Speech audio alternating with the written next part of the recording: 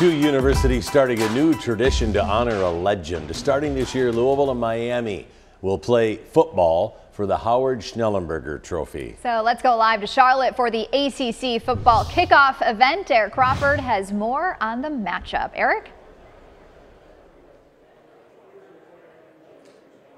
Yes, of course, Howard Schnellenberger is one of the great program builders in college football history. Nobody knows that better than the programs at Louisville and Miami.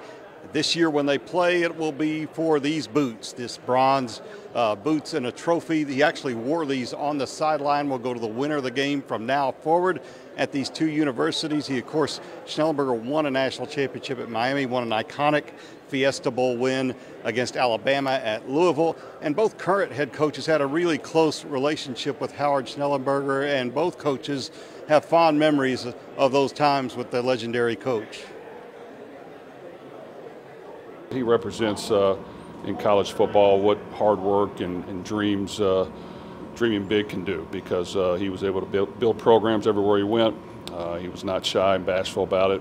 He put in the work. My parents, both of them, they loved Howard Schnellenberger, loved him. And I don't think people realize what he did at the University of Miami. So very fond of him, very grateful to him. He made the game better.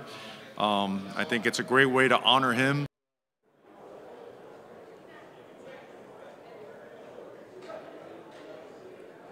Well, Cristobal said he wouldn't have minded seeing the trophy be a pipe. I really can't disagree with him there, but it's a great gesture for a great coach. Glad to see this done for Howard Schnellenberger.